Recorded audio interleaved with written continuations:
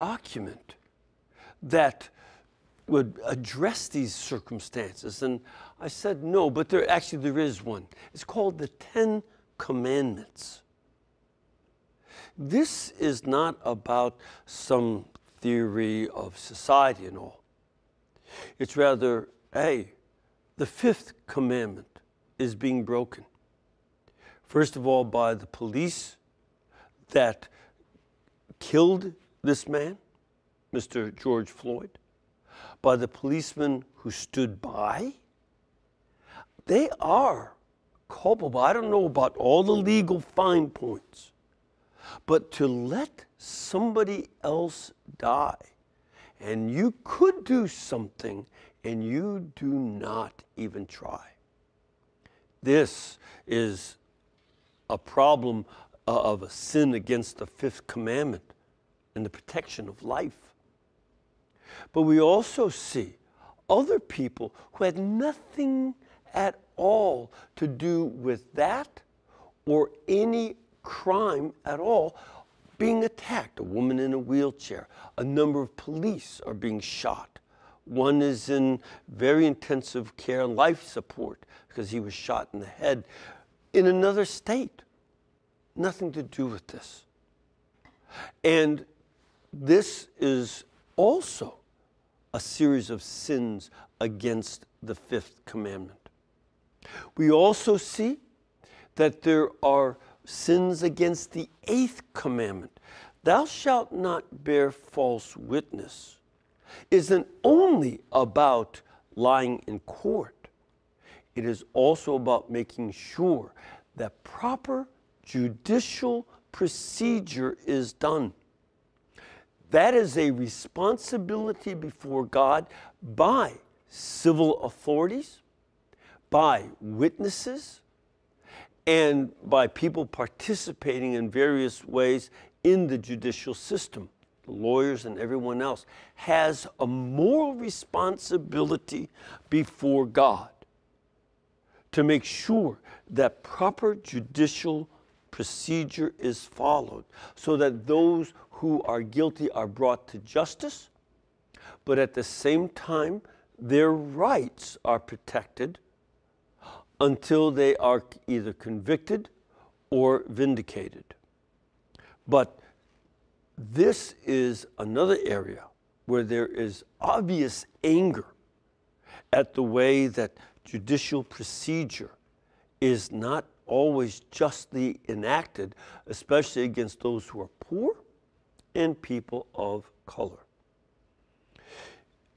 We also see this destruction of private property, which is a sin against the 7th commandment. Taking or destroying other people's property who have nothing to do with this alleged crime has no justification.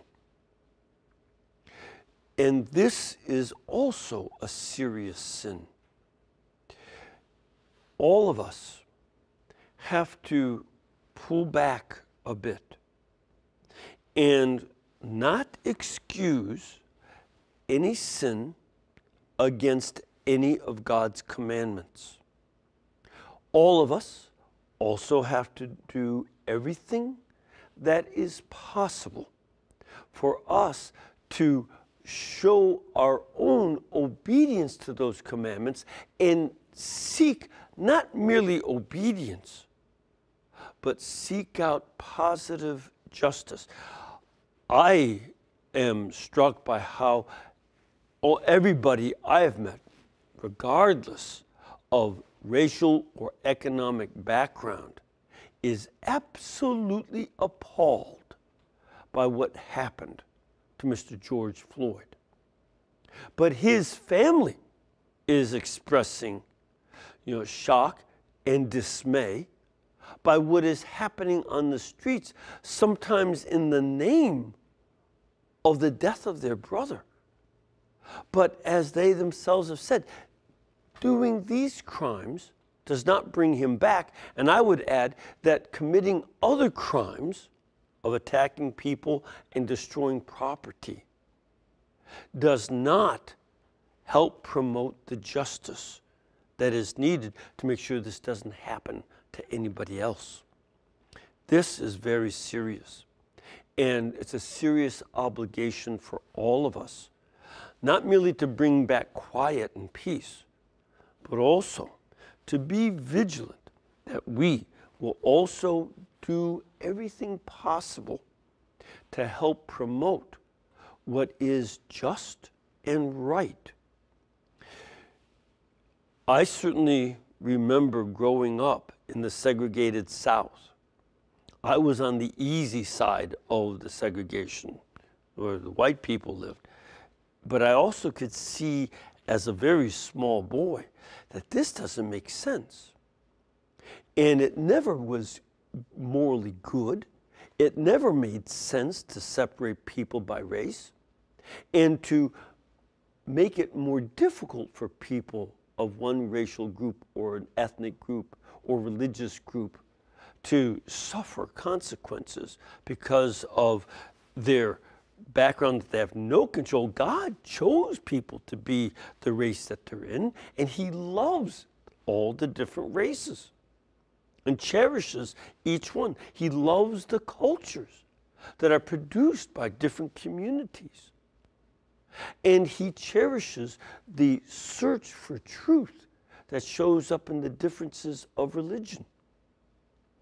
And we have to be a people who do everything possible so that what is right is done for all citizens. If we neglect that, there'll be the day coming when perhaps our group is on the outs. Our group suffers. And on what basis could we say that we should be protected when we did not stand for the protection of others?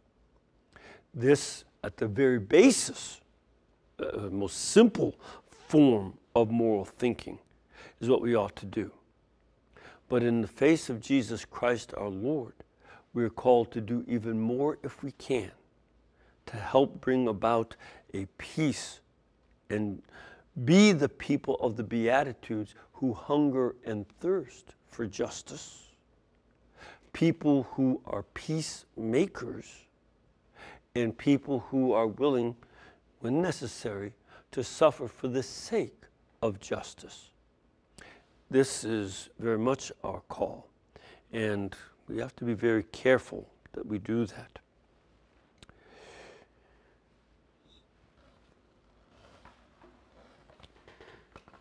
We are getting back to our study here, which is on the Eucharist. And last week, my eyes had skipped down to the next chapter. We're on chapter 3 of my book about the Bible study on the Eucharist, and it'll be called Behold the Lamb of God, studying who the Lamb of God is and what that means.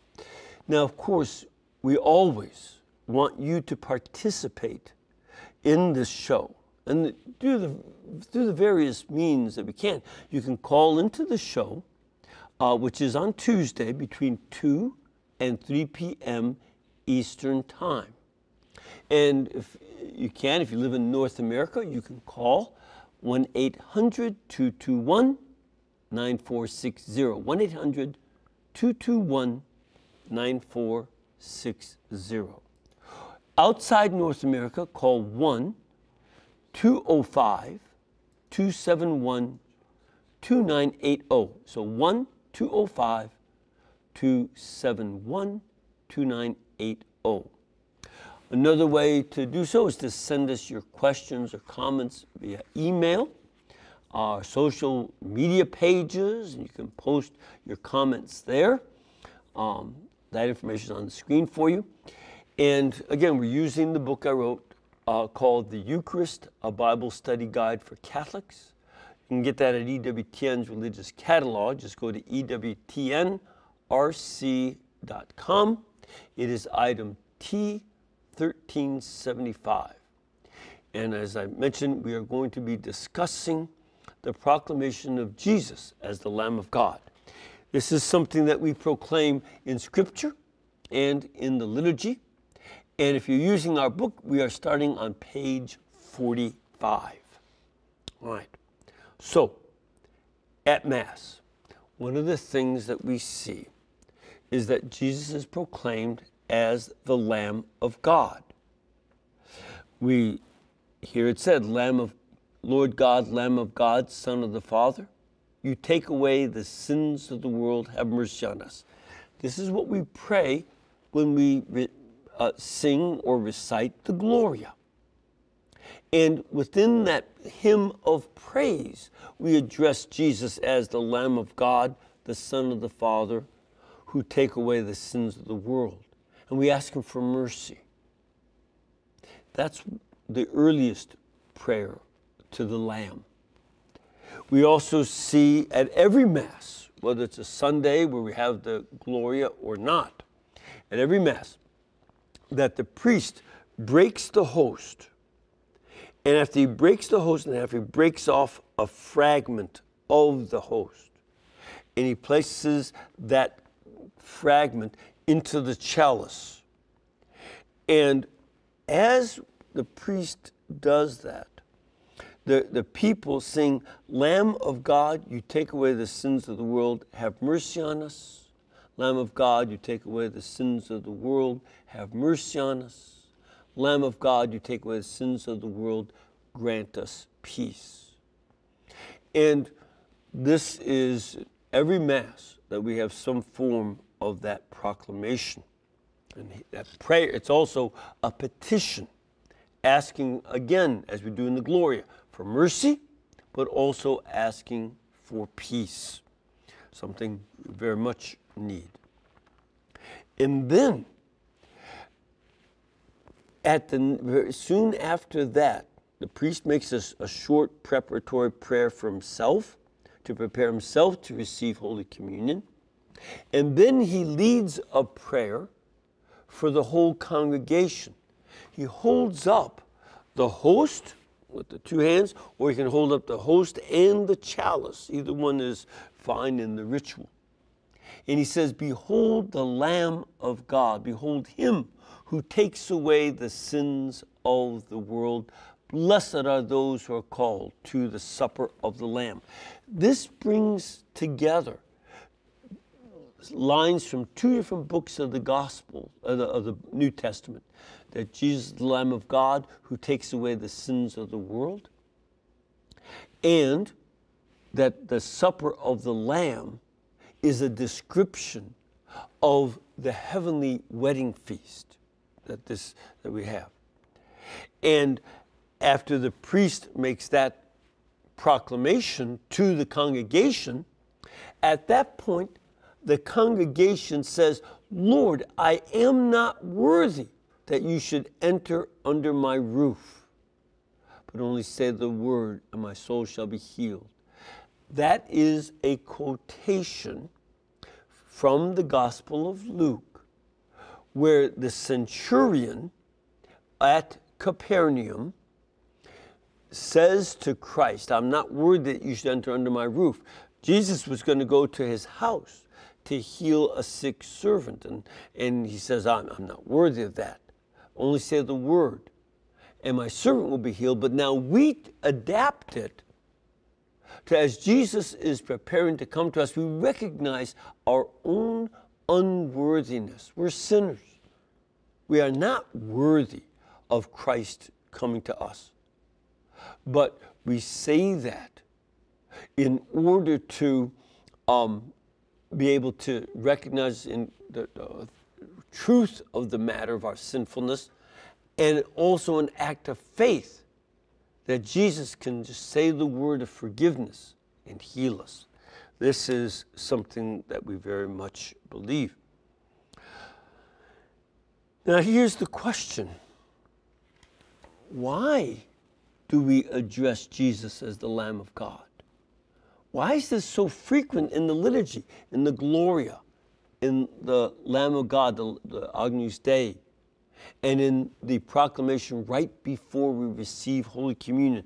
3 times we do that. And how does this term Lamb of God help us understand the meaning of the Mass? That's going to be the question we address throughout this chapter. That's our goal. Now, let's take a look at the roots in the New Testament. First of all, we see that in the Gospel of John, chapter 1, verse 29, that St. John the Baptist saw Jesus coming toward him. Now, keep in mind, this is an event that occurs after John had already baptized Jesus. So he'll mention that in there, that I saw the Holy Spirit come down upon him. And so he's already baptized Jesus. And from the context, we can conclude safely that this is also something that St. John the Baptist says when Jesus is coming up to Galilee after the temptations in the wilderness. That Jesus was tempted in the wilderness for 40 days, he was fasting, and then the devil tempted him 3 times. Now he's going back up to Galilee. And this is where St. John confronts him and says to him, well, actually, St. John points out to everybody and says, here is the Lamb of God who takes away the sin of the world. This is the first explicit proclamation of Jesus as the Lamb of God. St. John the Baptist points him out right after having gone through the temptations. He continues in verse 30, and he says, this is he of whom I said, after me comes a man who ranks ahead of me because he was before me. So this is someone that St. John had predicted would come, and now he points him out. And after, he goes on to explain to the crowd that he saw the Holy Spirit coming upon Jesus. The next day, Jesus walks by again. And as he watches Jesus walk by, St. John the Baptist exclaimed again, look, here is the Lamb of God. A second time, he points him out. And at that point, it becomes a signal, because it goes on to say that the 2 disciples heard John the Baptist say this, and they followed Jesus. So this is what they do, that the 2 of John's disciples, come and see him, and they leave John in order to follow Jesus. And when Jesus turned and he saw them, he said to them, what are you looking for? And they said to him, Rabbi, which translated means teacher, where are you staying? And he said to them, come and see. And they came and saw where he was staying, and they remained with him that day. It was about 4 o'clock in the afternoon. So this is when 2 of the disciples, one of whom was Andrew, because he'll later on go and call his brother Peter, and the other is John, the apostle, and they leave John the Baptist and start to follow Jesus. And this proclamation is very much a key proclamation about the start of the gospel and the start of the spread of the kingdom of God. Now, St. John the Baptist is the first to address Jesus as the Lamb of God. But even there, he's not making it up out of nothing. He is, as we've seen in so much of our understanding of Christ and of the Eucharist, he is drawing upon the Old Testament. He is very much looking to this image of the Lamb in the Old Testament, and there are lots of ways in which this is applicable. So let's take a look at some of them. Let's start off with the earliest, because we are going to see that the idea of the Lamb is strongly connected in the Old Testament with sacrifice throughout. The earliest example concerns Abel, the son of Adam and Eve. And it says in Genesis chapter 4, verse 4, that Abel, for his part, brought the firstlings of his flock, their fat portions, so these are the lambs. And the Lord had regard for Abel and his offering. So this is the first thing that we see, the first sacrifice. And this was pleasing, while his brother Cain's sacrifice was not pleasing. But the lamb that is offered is the firstborn of the flock, and this is a sacrifice that pleases God. Secondly, also in Genesis, we see the next offering of a lamb in Genesis 22, verse 2. Now, Noah may have offered a lamb. We assume he probably did, but it's not mentioned.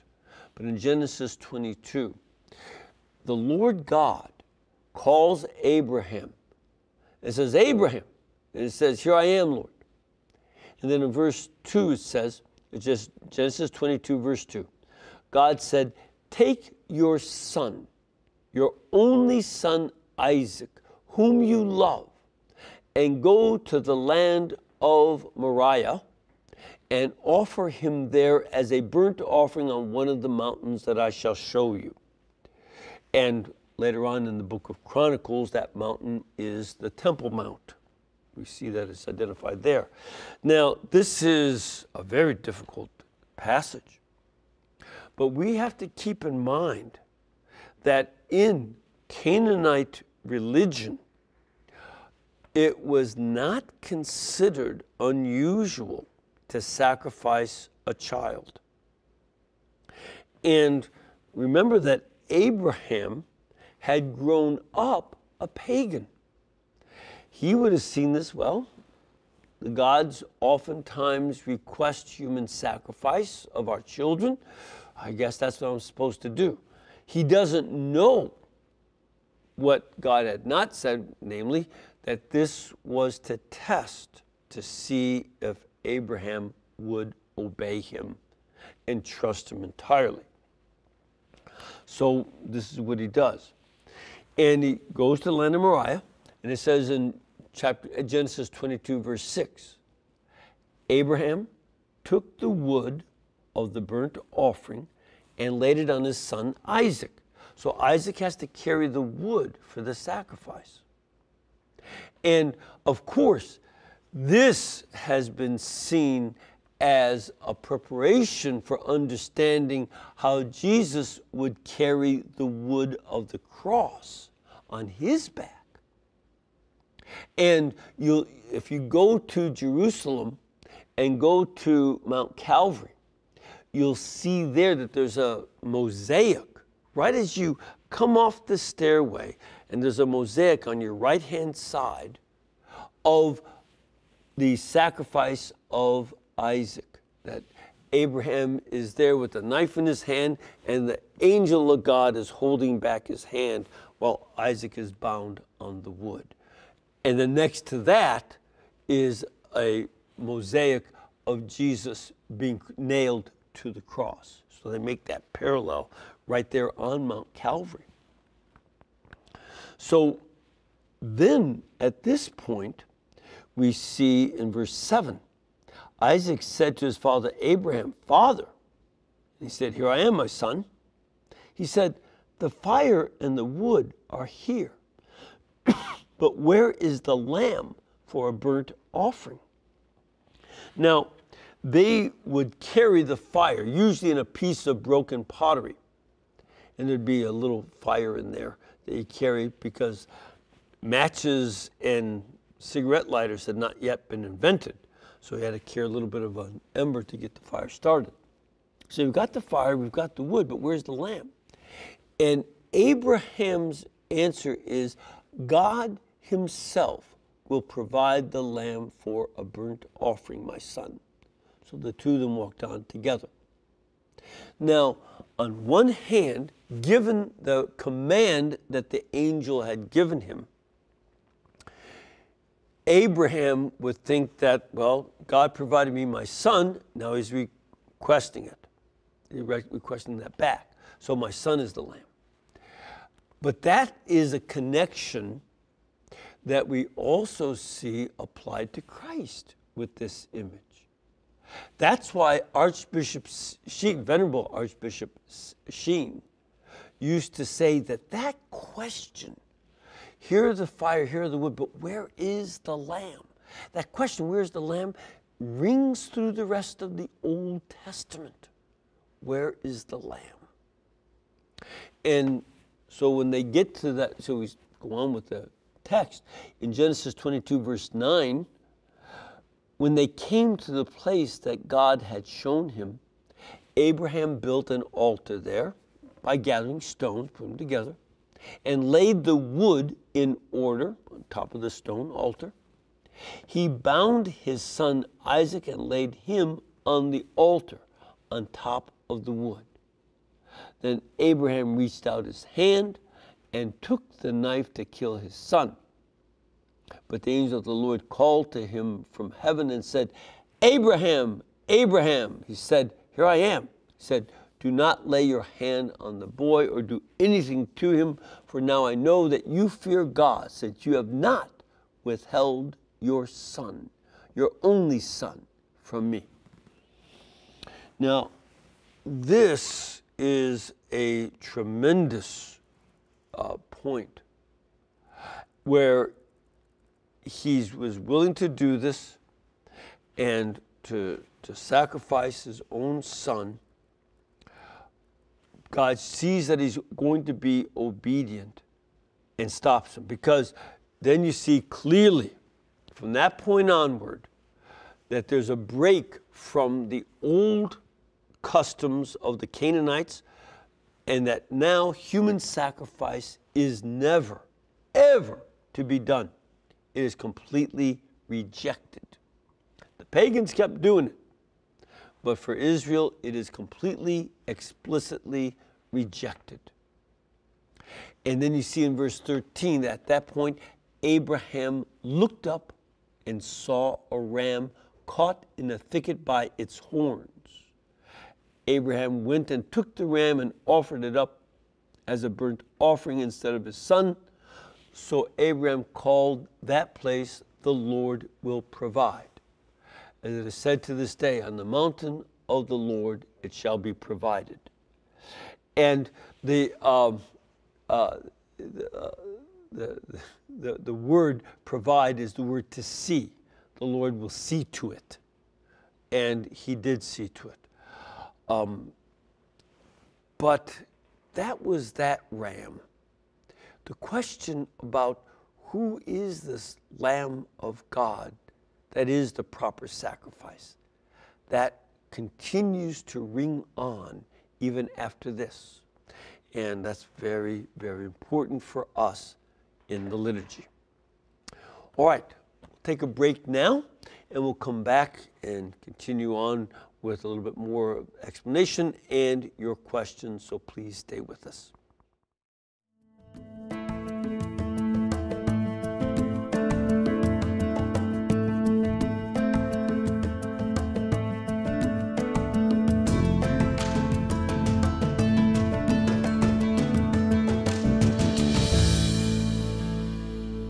Hello, family. When Mother Angelica launched EWTN, few people thought that a cloistered nun with no television experience could keep her network going for more than a few months. But here we are, almost 39 years later, fulfilling Mother's mission to bring the eternal Word to the world. From our earliest days, Mother would ask viewers to make a gift to support EWTN each month. She referred to this as keeping us between your gas and electric bill. During the recent One Day Giving Tuesday event, we asked people to join us as monthly donors, and the response from our EWTN family was overwhelming. In one day, we added more than 700 new monthly givers, nearly 3 times our original goal. Help us continue this momentum. Please consider keeping us between your gas and electric bill. If you're already a monthly donor, thank you. Every donation is important, but monthly gifts provide a steady source of support all year long. This allows us to bring you ongoing programs like Live Adoration, the Daily Mass, events from the Vatican, and more. We receive no funding from the Church or our media partners. This network is brought to you by you. Thank you for your prayers and for your support. May God bless you. Your monthly support of EWTN makes it possible for the world to know the eternal Word. To set up a new monthly gift today, visit EWTN.com/monthly donor. Or call us Monday through Friday, 9 a.m. to 6 p.m. Eastern at 1-800-447-EWTN. Next time on EWTN Live.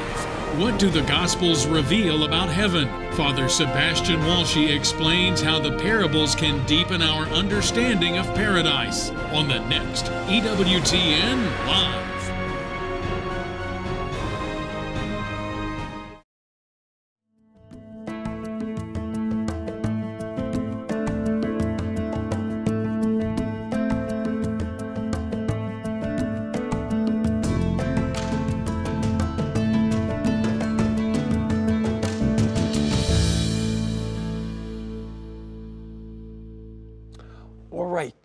We've finished up the 2 passages about lambs that's significant for us in Genesis. Now, let's take a look at Exodus.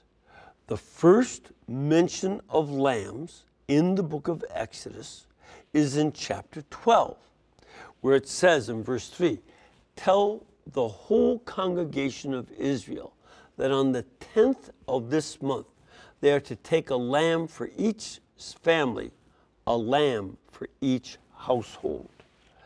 And they describe the lamb. It's they're supposed to have for your families. A lamb shall be without blemish, so no wounds or anything. A year-old male, and that you shall take it from the sheep or from the goats, and that you shall keep it until the 14th day of this month. Then the whole assembled congregation of Israel shall slaughter it at twilight. Now, why would they choose it on the 10th but wait until the 14th? The idea was to make sure that the lamb was still healthy. It might look good when you choose it, but you want to make sure that it stays healthy.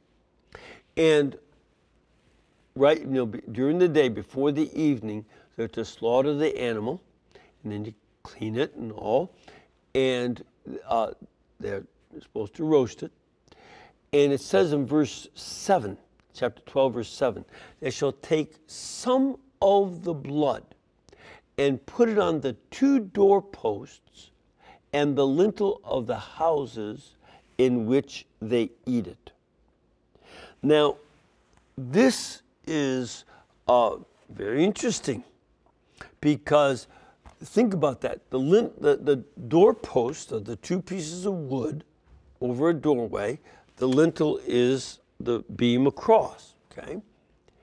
And of course, lots of Christians have seen this as a preview to the wood of the cross. It's very important, the way the wood that Isaac carried up Mount Moriah is seen as a sign, a prefigurement of the cross. Now, the lintels with the blood sprinkled on them are prefigurement of the cross that would be stained with the blood of Christ as he hung upon it. And then we go on to see that they would roast it, of course, at that point. And in chapter 12 of Exodus, verse 8, they say, they shall eat the lamb that same night. They shall eat it roasted over the fire with unleavened bread and bitter herbs. Do not eat any of it raw or boiled in water, but roasted over the fire with its head, legs, and inner organs. Now, you would, of course, take out the intestines and bladder and stuff. You don't eat that. But the other internal organs, you would roast with it. And the heart and the liver, and have to clean up the kidneys pretty carefully. So that this is we're supposed to do. Now, the idea of raw, eating raw meat is done in the Middle East. That's why they had to tell them, no, you have to cook it. It's very, very common when they're butchering a lamb that they'll eat the raw liver, or they'll take some of the meat and they'll mince it, and like steak tartare, but they call it kibnaya in Arabic. So that's very common, but not for Passover. That's not allowed. They can do it other days, but not on Passover. It has to be all roasted and cooked. And then it even gives instructions what's the attitude of the people eating it. In verse 11, this is how you shall eat it: your loins girded, your sandals on your feet, and your staff in hand. You shall eat it hurriedly. It is the Passover of the Lord. In other words, you eat it like people who are getting ready for a journey. This meal will strengthen you for the journey from slavery to freedom. From slavery in Egypt to freedom outside in the Sinai. And the reason I have to do that, he explains in verse 12. For I will pass through the land of Egypt that night, and I will strike down every firstborn in the land of Egypt, both human beings and animals, and all the gods of Egypt. I will execute judgments. I am the Lord. And this is going to very much be the punishment. Remember, why this punishment? Because the Egyptians had been killing all the boy children of Israel. And after plague, there were 10 plagues. This is the 10th of the 10 plagues. And they had all sorts of chances, but they would not let Israel go. So now the punishment fits their original crime of infanticide. They were killing these babies of the Hebrews. Now they will lose their firstborn sons. And the Lord explains the symbolism by saying in chapter 12, verse 13, the blood, that is the blood of the lambs that are on the doorpost and lintels, shall be a sign for you on the houses where you live. When I see the blood, I will pass over you, and no plague shall destroy you when I strike the land of Egypt. So this is going to be a symbol for them. And this is very much a sign that you can, again, a prefigurement that if the blood of Christ cleanses us, if we believe and receive the blood of Christ in the Holy Eucharist, then the Lord will pass over our sins too. That's the parallelism here. And he goes on to explain in Exodus 12, verse 14, this day shall be a day of remembrance.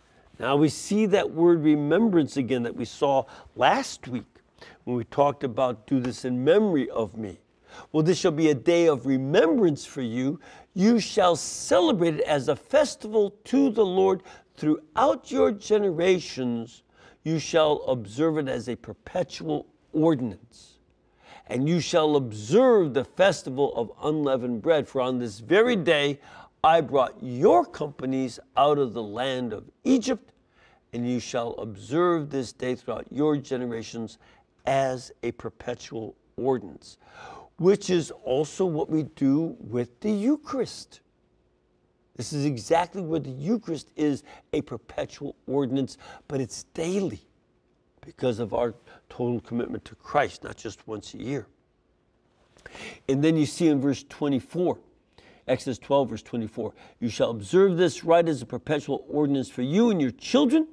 When you come to the land that the Lord will give you as he promised, you shall keep this observance. And when your children ask you, what do you mean by this observance? You shall say, because you have to teach the next generation, you shall say, it is the Passover sacrifice to the Lord. For he passed over the houses of the Israelites in Egypt when he struck down the Egyptians, but spared our houses. And the people bowed down in worship. And these are still the things that the people of Israel do when they celebrate Passover every spring. And it is very much important for us to do that. We are to be very committed to our ongoing celebration of the Supper of the Lamb, that is the Eucharist, and we are to continue to teach our children what Christ has done for us, not taking us out of slavery from Egypt, but taking us out of slavery to sin and giving us the freedom of the children of God. This is something very important. All right. Now we've got some questions. We'll stop there. We'll pick up next week on the Christian understanding of this. But from YouTube, we have a question. Father Mitch, I've heard people using Christ's cleansing of the temple as justification for the destruction of property.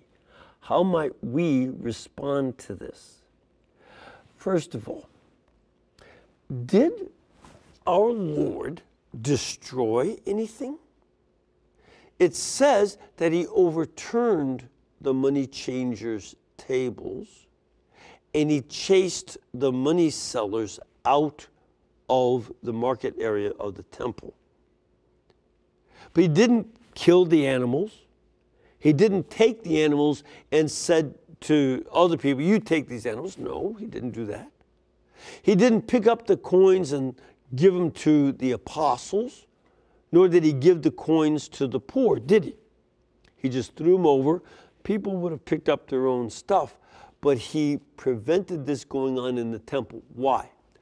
According to the Mishnah, which is the traditions of the rabbis of the Pharisee party, as well as according to the Jewish historian Josephus, we see that the high priests were selling those animals at 4 times the actual value of them.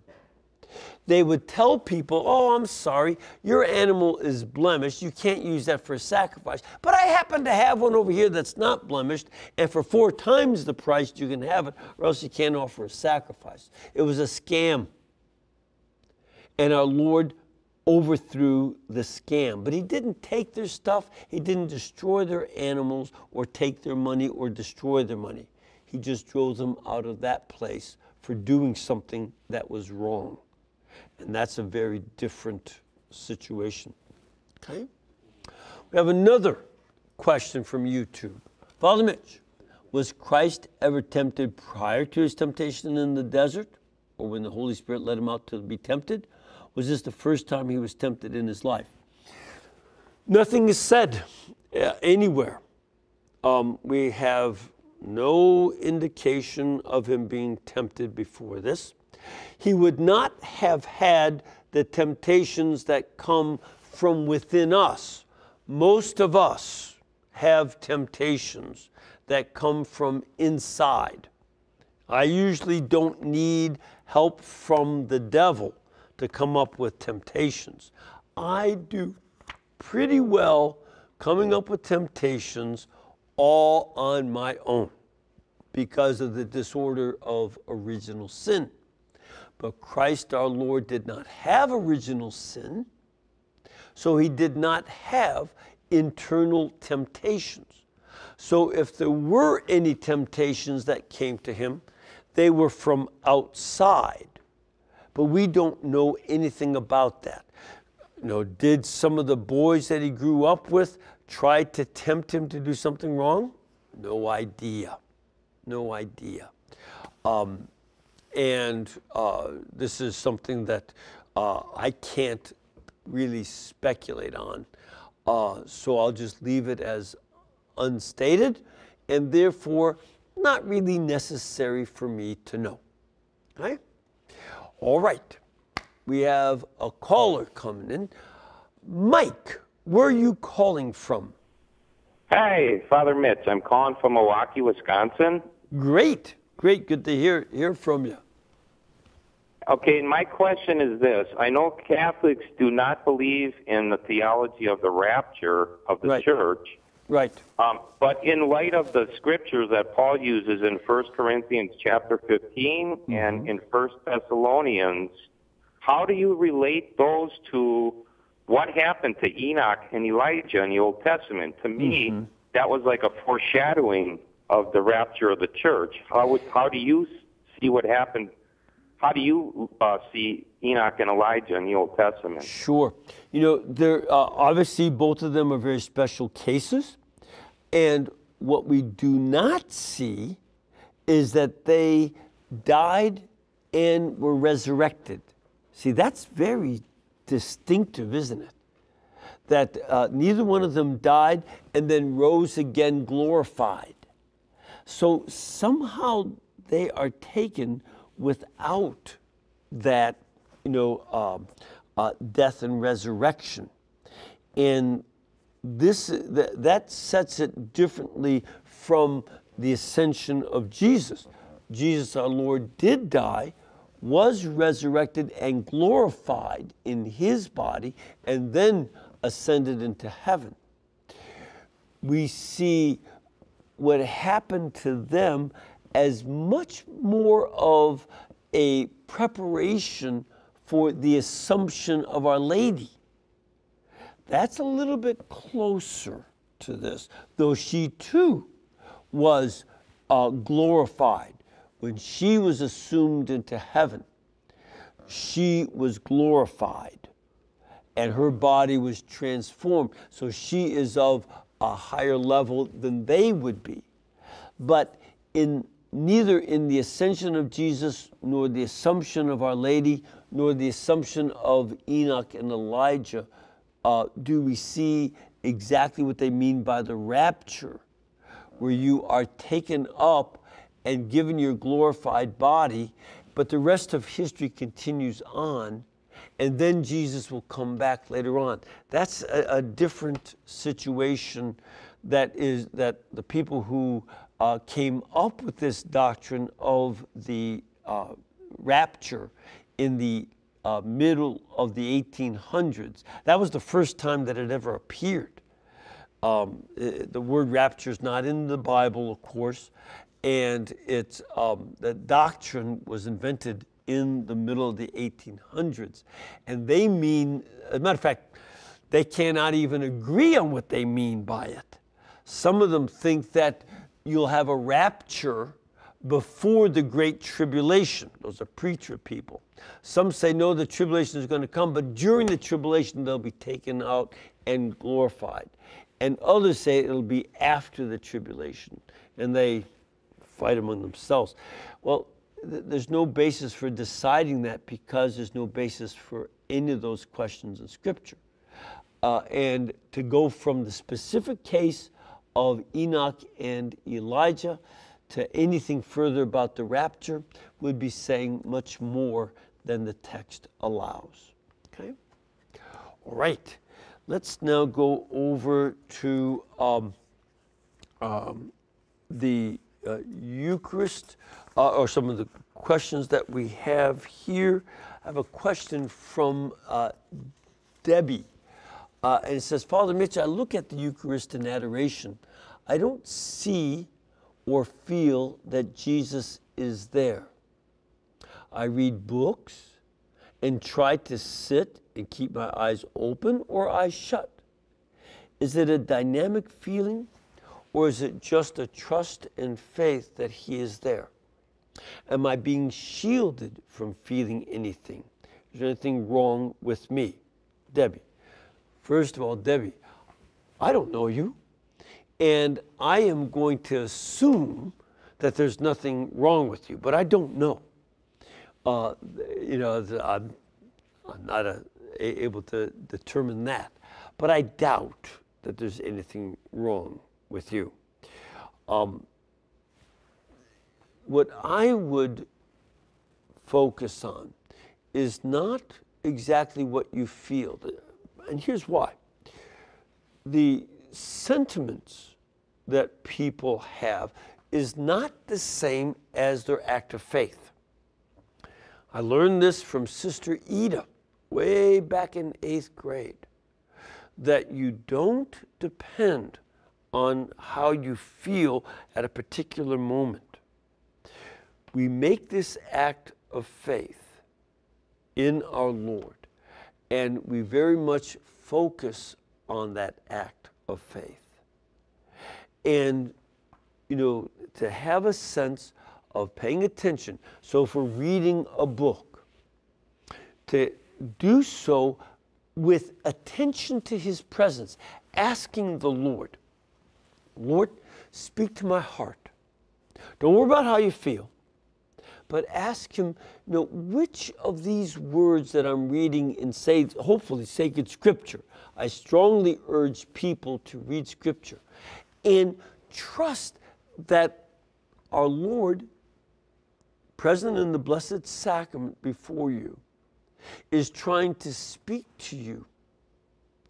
And He will normally use the words of Scripture. So keep in mind that the same Jesus who is speaking in the gospel is the one present to you and addressing your heart. Focus not on your feelings, but focus on, Lord, what do you want me to hear from you? Don't worry about what you even say to Him, but learn to listen to the words, and especially as certain words seem to be highlighted, certain words seem to come alive. That would be what our Lord is asking of you. One other thing too. Sometimes He gives us spiritual dryness in order to get us to grow spiritually. And it's not a moral problem at all. It's just a matter of taking some steps, that seem alone, but they're not. But there are also times when there's dryness because we need to repent of a sin. So pay attention and get a spiritual director to help you discern whether, is there something I need to repent of? Or is it just that it's not a matter of the sins I've done. Our Lord is just asking a new stage of growth from me. And pay attention to that as well. Okay? All right, then we have another email here. This is from Tony. It says, Dear Father, in the Blessed Sacrament, who was actually present? Is it the crucified Christ, body, blood, soul, and divinity, or the glorified, resurrected Christ, body, blood, soul, and divinity, or both? But we have blood in our body when we are united with it.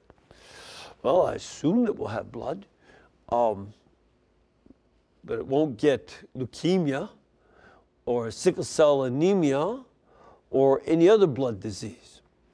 But in the Blessed Sacrament, it is the same Lord Jesus who, and this is what the fathers of the church teach from the 1st and 2nd century, that it's the same Jesus who was born of the Virgin Mary, who died on the cross, and who rose from the dead. It's not distinct. And remember, this is where the eternity of Christ comes into play. That because Christ has true eternity, His incarnation in the womb of the Virgin Mary is not in the past. His crucifixion is not in the past, past. His birth is not in the past. His resurrection is not in the past. All of it is always and eternally present to him. He has no past moments. So his childhood is not in the past. It's present. And it is that one Jesus Christ present there. And his death, resurrection, birth, incarnation, all are present there. Okay? So that's very important to keep in mind. It's a great question. All right. We're running flat out of time. May the Lord bless you and keep you and cause his face to shine upon you. May he lead you and guide you by his peace, especially in these troubled times. May Almighty God bless you, the Father, the Son, and the Holy Spirit. Amen. And again, keep us in between your gas bill, electric bill, and cable bill. And we'll keep bringing you programs, masses, and prayers. Thank you.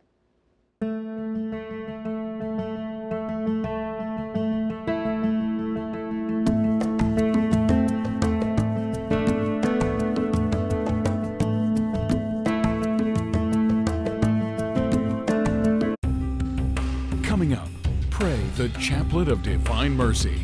Next, here on EWTN.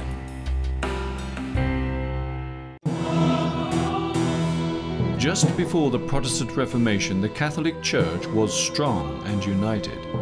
However, saints had always stepped forward to help and protect Holy Mother Church from heretics and worldly lax clergy alike. Before the question of indulgences arose, there arose the question of Luther's own tormented conscience.